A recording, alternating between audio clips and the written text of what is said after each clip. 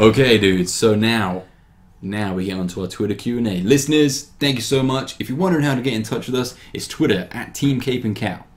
Twitter at Team Cape and Cow.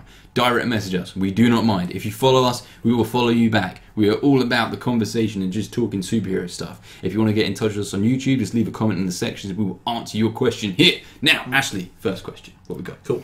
I've got Philly Goat here asking, have you read the Injustice comics or the Civil War comics? Think about giving them a read. Personally, I haven't read them. I've read the Injustice comics. I've read the first Civil War.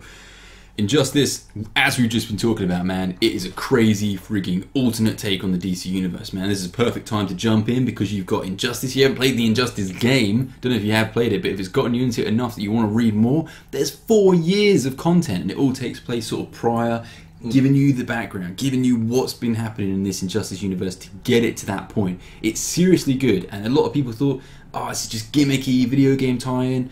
The truth lies in how long it's gone on for. It's been going since the frigging game came out, and it is some seriously good moments. Some seriously, you'll probably see like, you know, Instagram pictures of some like insane, you know, sort of DC moments. You're thinking, how did they do that? It's happened in the Injustice comic. You know, like you know, you think that would never happen. It happened in Injustice. You know, that's what they do. It's great fun, and the fact that it's all sort of like it's not canon, you can detach from it, but there's so much love in those comics. Dude, Philly Goat, man.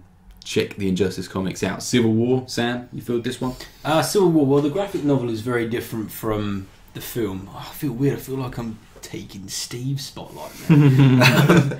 See, the movie's Steve would love this question. Yeah. He's telling me to shut up. The movie's very different from the graphic novel. What I would say in terms of giving them a read, it's the perfect time for it, because it's like no one's told you about Game of Thrones or like a show that everyone else has been watching for 5 years. And then you get everything all at once. You've got Civil War, which was released back in, I think, 2006. That's now, old. Yeah, so that's an old comic. That's 10 years, man. Yeah. The Wuthering Heights of Marvel.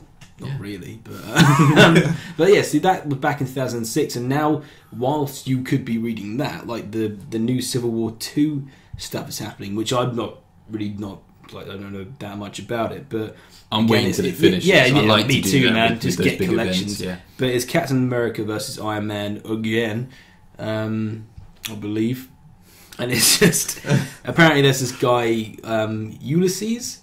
Like the Greek name Ulysses. I ain't read he's asking me this question. I told you how to pronounce it before. I didn't want a Boyega moment. The cool thing is, you've got Civil War, you've got the sequel already. Do you know what I mean? So, But just give it a read. You might as well. What else are you going to do with your time? Might be very good advice. He's a very busy guy, Sam. Dude, thank you so much for your question. On to the next one, Sam. What we got? Oh, it's my turn your now. drink down. Okay, it is from SDGS Geek Squad in South Devon Geek Squad, man. Thank you guys, man. Squad. At Team Cape and Cow, what did you think of Arrow Season 4 and Flash Season 2? I'm going to just defect from this question straight away. Haven't had time to get into these shows. You're more of the Netflix Marvel fan. I'm more, Netflix Marvel. I'm with you on the Netflix Marvel side. So we'll have to leave I'm going to field this, guys, because I am up to date with all of the seasons. What do I think? Oh man, I know Steve, man. It's a shame he's missing out on this one. He's looking after little baby. Steve and myself are up to date on this, so we will be doing spoiler reviews for both these shows as soon as we're able. It's just crazy busy, as you know, weddings and stuff going on. But yeah, my initial thoughts on The Flash Season 1, amazing. Great introduction to this very cool character who, frankly, it's strange he hasn't been given enough of his due. It's ridiculous he's only just getting his movie, but, you know, at least we're getting his movie. Grant Gustin is awesome. I don't know if you watch the shows, you know, that'd be cool. If you haven't, you're just sort of looking for sort of a response. I love the way there's no holds bars. Nothing is held back with The Flash. It's just like, you want a different planet? We got a different planet. You want time travel? We got it. You want like running through interdimensional gateways? You got it. It is a show for fans. It is watched by the fans, and it is kept going by the fans. There is that coffee shop sort of CW appeal, and to be honest, I've got a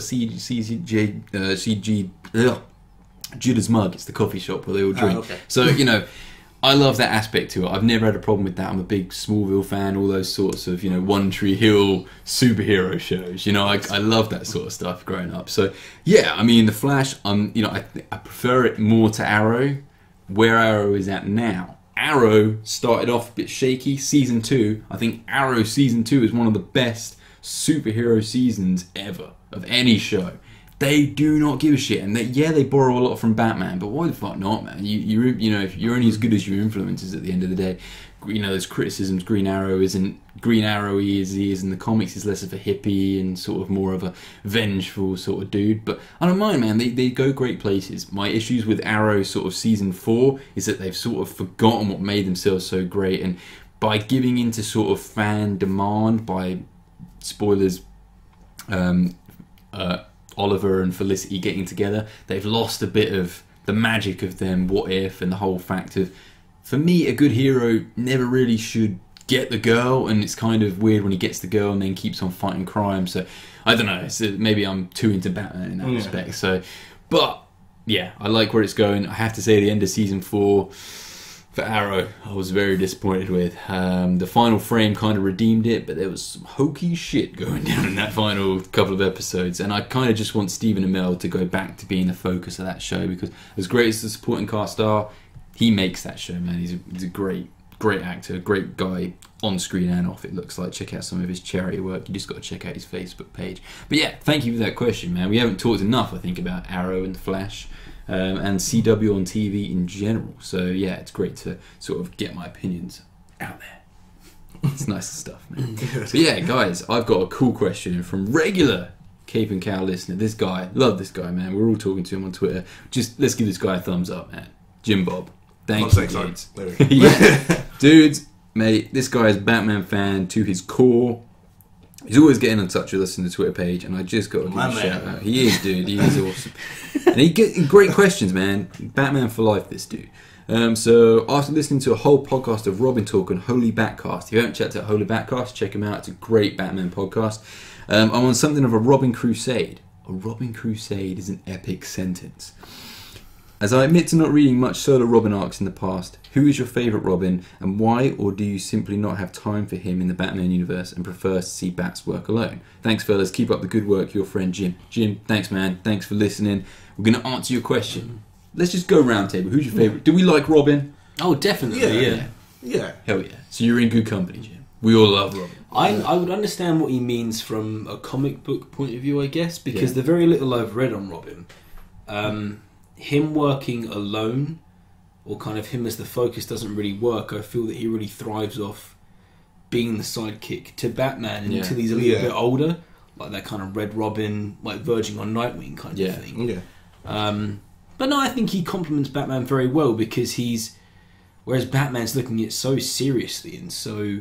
Yeah, he's more light-hearted. Yeah, like he's genuinely just this kid who's been trained to kick the shit out of people. Just like this actor. He still has a slight exactly. doesn't he?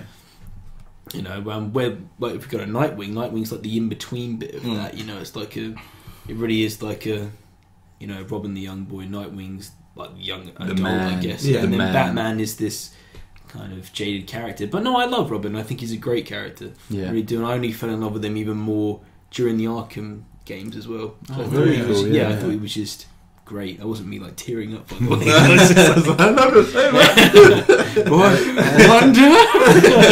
How do you feel about Robin? Yeah, I think he's honestly, just as Sam said, you know, exactly. Did you listen to me? Just exactly what you said. I think the first time I fell in love with Robin has to be Batman animated series. Oh yeah. Oh, definitely. Yeah. He was just... I love that show, man. We've got to do a retrospective. We need to on do that it. show, I've got all of them. So... Oh god, I've been watching it with Grayson. My son's called Grayson. Jim, I'm do you like Robin? Oh mate, yeah. I love Robin. You know, I couldn't call him Dick, but well, because it is a big Dick Burns. Yeah, isn't it? Well, it's Richard, isn't it? Dick Burns. Oh dear. Yeah, I love Robin. He's a light in the darkness. He's the light that Batman. I feel. You know, I love. There's some great lines out there with Batman, and one of them stands out. You know, Batman is always when he stares into the abyss, and the abyss stares back at him. I feel kind of what he sees there is represented in Robin. There's a good in man, as much as, you know, he values life. He wants to protect people. He never wants anything that happened like what happened to him. And, you know, to see someone else suffer that, he takes Robin under his wing. All of the Robins in respect, you know, Jason Todd, you know, picks him off the street. Tim figures out who Batman is. They've each got a unique sort of appeal, you know, and even the female Robins as well. When Spoiler became the Robin.